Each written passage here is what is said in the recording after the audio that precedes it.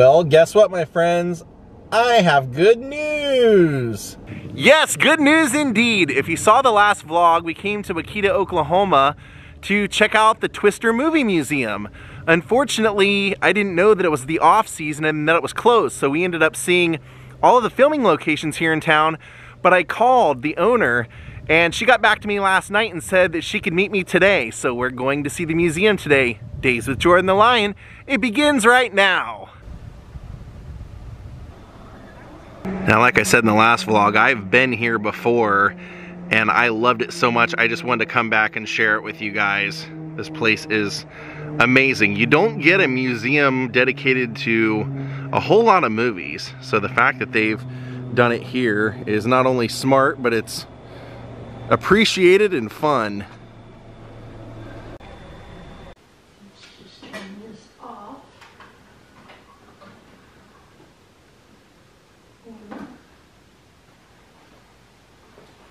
Now take a look at this. She has real debris from the movie, which we kind of laugh. It's like, well, it is just garbage, but it's screen used garbage.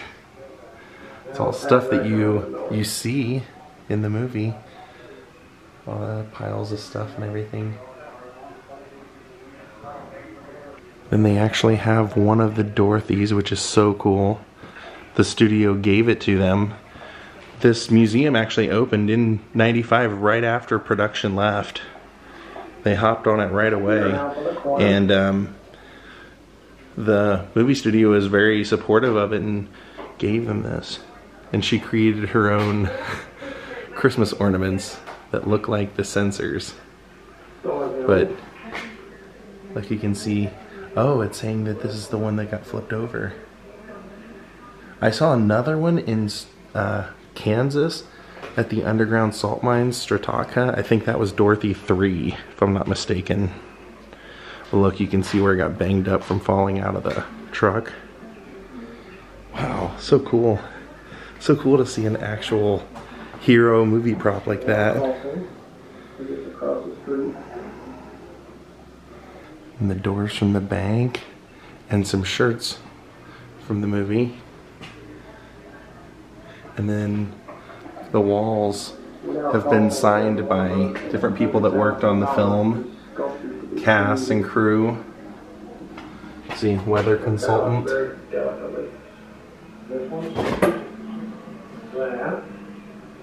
Location department. The reason it was here.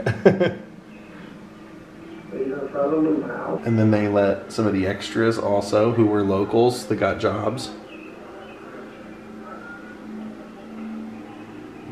And she has her own shelter in here, just in case a tornado comes through. I was like, was that screen you? She goes, no, that's for me, just in case. The Christian church there. The movie that hit Wakita. Okay, I think that's Aunt Meg's house during the rescue. Yeah. So I think we're gonna see, I think that's Helen Hunt over there to the left.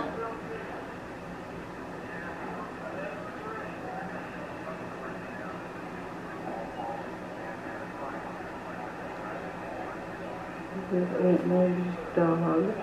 Yeah, Aunt Meg's dog.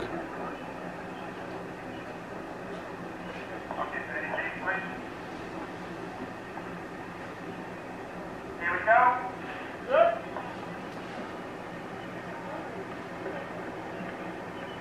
And roll down, roll down. Hey! You mark her right now. HP. Be quiet. Roll camera. Alright. Action. Sorry, I'm filming it off of a TV, and it was filmed on like a camcorder.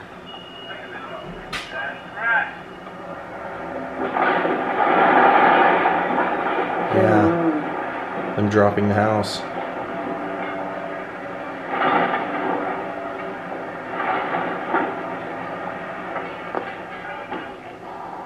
They're taking the top floor effigy. See, they needed to do another take of that.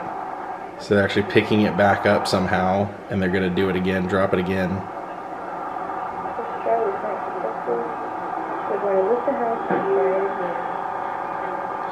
Now you see why I wanted to come back to this museum so bad. If you love the movie, this is just such amazing footage.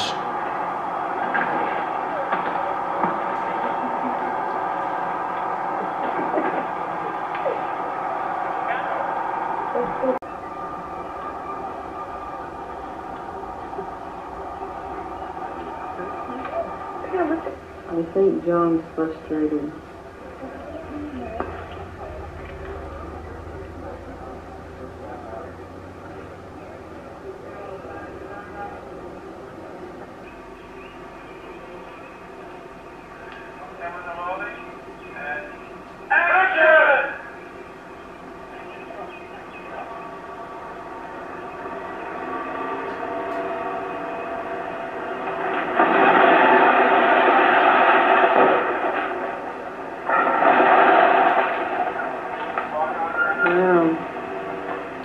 I don't think they're going to be doing a retake of that. Here they're filming some of the tornado scenes with strobe lights and those heavy fans.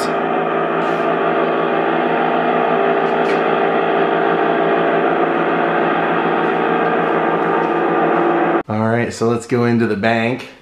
Look, there's Helen Hunt and Bill Paxton. Fantastic acting, casting, and everything in this. All-star supporting cast.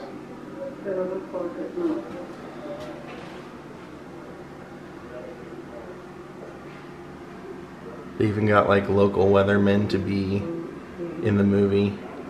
And that's what Wakita looked like when it was all said and done. Look at the wall in here. They have a memorial to Bill Paxton and Dusty. Because, well, that was Philip Seymour Hoffman. Both of them have passed. Both great in the movie. Then down here they have a football signed by Bill Paxton. This was used, he used to play with this during, or like in between takes on set. You can see there he is holding it. And there's a signed photo of Helen Hunt and Bill Paxton. And a letter here to Linda, the woman who owns the museum, from Bill on his stationery. She said he was always incredibly nice. This is showing the destruction of the car, the Jeep that they use. Actually, it's Dusty's Jeep, right? Now, I was amazed. I did not know they had a Twister pinball machine until I came here. Very cool. Whoops. And then this whole display shows the Hollywood magic that they have on video. A lot of the, see, the tree has the car in the tree. Just a lot of the ways that they filmed it and messed everything up for the tornado scenes. There's a casting sheet.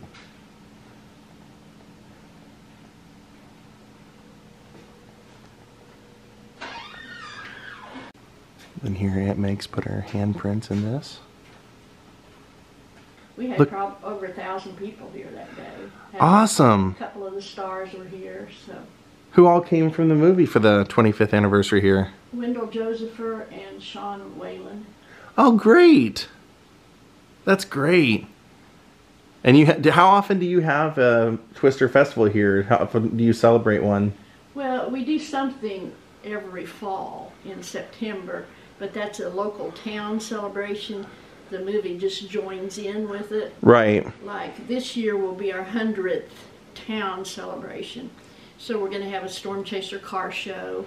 Oh, cool. And, we'll have a parade in the morning and afternoon entertainment and kid games all day long.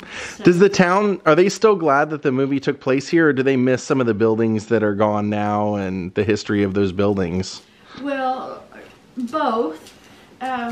We had had a hailstorm a couple of years prior to the movie coming that destroyed every roof in town. I mean, it was like grapefruit-sized hail. Oh, wow. And so it also happened in June, which was our main harvest time. So we were left without income and, you know. Like almost like a blessing in disguise that Yeah. they came to you. And so the people that had empty buildings were probably not insured, and so they didn't get fixed. All our money went into fixing our homes that we were living in. Right. So there were empty downtown buildings and a few empty homes. So a couple of years later, the town was in the process of tearing those buildings down anyway. Gotcha. Because they were becoming derelict. Skunks would live in them, you know, Yeah. things like that. And so we were going to tear them down anyway. So, I mean, people were going to miss them whether the movie did it or whether we did it. Right, but it... And so the movie came in and said, let us do it for you. And we said, thank you very much. And they did a good $100,000 worth of demolition work for the town, fixed it up, cleaned it up, gave us stuff to plant lawns and things. So it was very beneficial to have the movie here at that time. And then now, still 25 years later, we get, you know, a little sales tax coming in all summer long. So and probably gave people jobs as extras to be in the movie. Did they hire people from around here for that? Everybody in town got to be an extra if they wanted to. They actually had a casting call next door to the museum, and everybody got to go in and sign up. And pretty much they called everybody. I actually got to be on 3 different days, just myself alone. Can you see yourself in the movie? Sort of, kind of, but it has to be on the big screen. Once it gets down to the television set, it doesn't show up quite so much. But, you know, there's only 400 people population anyway, Yeah. so it wasn't too hard for them to script us all in. But they paid us a little bit, and of course we got to be this much closer to the stars. How were the stars? Did they interact with you? Were you able to talk to them in passing, or how did that work? Mostly while they were in Wakita, they were working, so it wasn't a real one-on-one with the stars very much. Now Paxton, anytime he wasn't working, he was out running up and down the streets playing football. I suppose it was his physical activity. And you have the football. And we have the football now. But Paxton was from Texas originally, so maybe a little more used to our lifestyle in Oklahoma than Hollywood was. I mean, California and Oklahoma are totally different types of personalities. And so, you know, we really enjoyed him. He was our favorite star. Now, when the construction crew was here, it was a lot more relaxed, and so we got to be a lot more one-on-one with the construction crew. Once the stars got here, they're being paid big bucks to work, so, you know, they're they focusing. didn't want them out partying too much. So, but anyway, yeah. And actually, since Twister's been here, we've had small parts in 2 more movies filmed in Wakita. You know, so our teenagers all got to be extras in them. Oh, great! Because they used our school. Oh, great! In our school, so you know, it's brought a lot to Wakita. It's made our name famous, obviously. Yeah.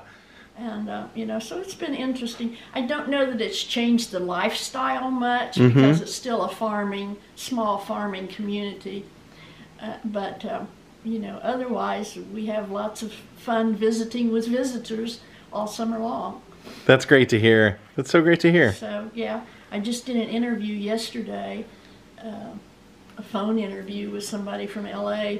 Going to write a news article about it, you know, 25 years later kind of thing. Was Aunt Meg's house a real house here in town, or was that one that they constructed and then... It was a real house that they refurbished a lot. Okay. I mean, they didn't touch the utilities or the roof or foundation, anything like that. But a lot of plywood, plastic, and paint went into it. Okay, I always wondered about that. It looked pretty, yeah. But it was a 3-story house here in Wakita. This is all their behind-the-scenes footage of how they brought down the buildings and everything for the post-tornado scenes. Cromwell. They filled in between there with other storefronts. That was all just across the street.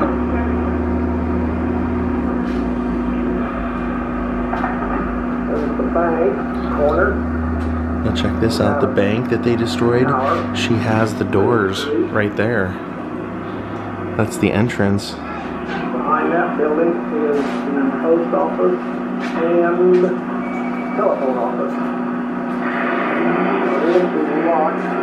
3-story motel. And that's what used to be on that corner we saw in the last video.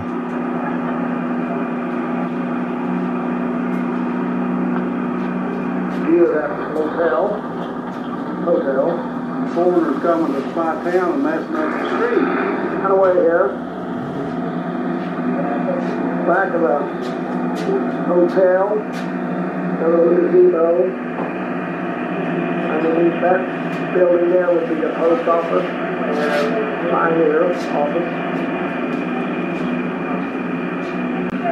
By the Christian church now.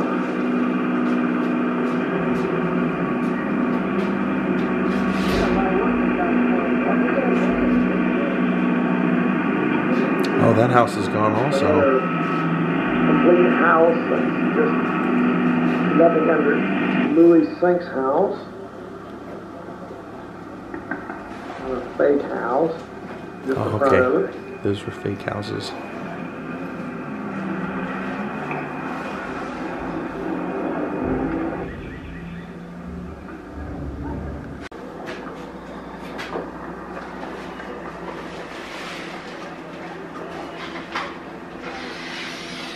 There's the Lou house, it's been redone inside and outside.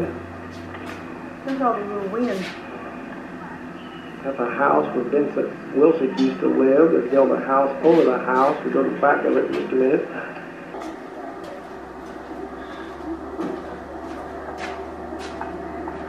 Just a block west of our house. Oh, those are the windmill things that Joe sees and gets the idea There's a Lou of putting the house. propellers on This one the probably built sensors. to the south of it. I don't know what that is.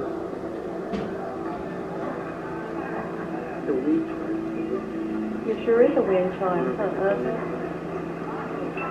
Wind chime, Brent, big one? No, this one over here next to the That one door. is. And this building here is totally built from scratch. It looks like a workshop type.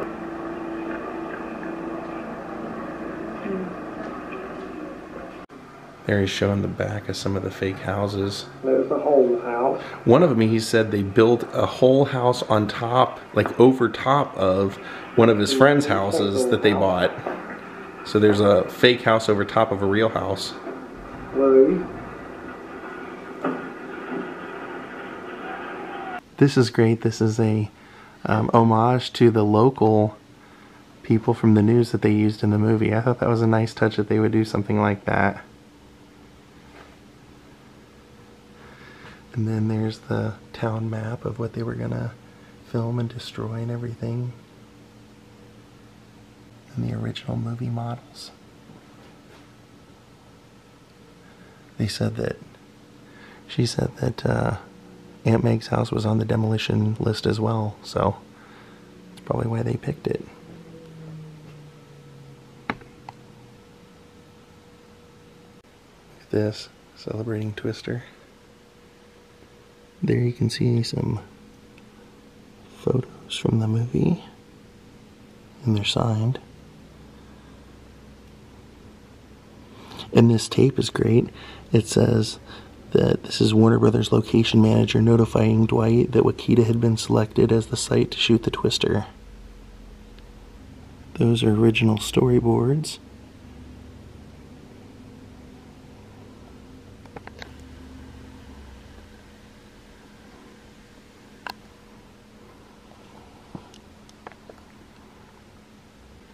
What an amazing museum. I just love this place. Storm chasing manuals.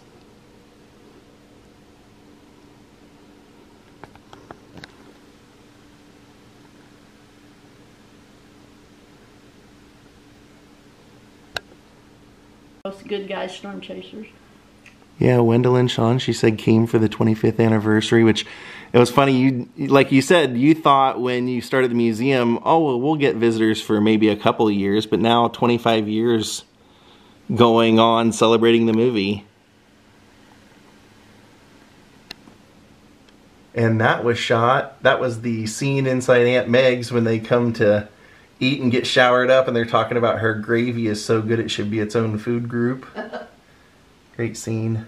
They had originally planned to do an outdoor Oklahoma barbecue. Oh, okay. But when they got here in July, it was so warm.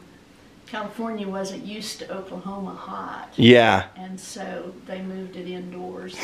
For the actors, I'm sure. Changed it up a little bit. So, yeah. Little... We're all excited because we were going to be extras at a barbecue. Oh, yeah. But anyway, all the demolition. When it gets banged around and everything. Banged around. That's what I thought. When it falls out of the truck and everything. They just changed the number. You can kind of see here where it was Dorothy 2 at one time. Yeah, I was wondering about that because I went to Strataka and they have, I think, number 3. Where's number 4? There's one at Norman. There's a Dorothy, a Dot, and a Toto in Norman at the Weather Center.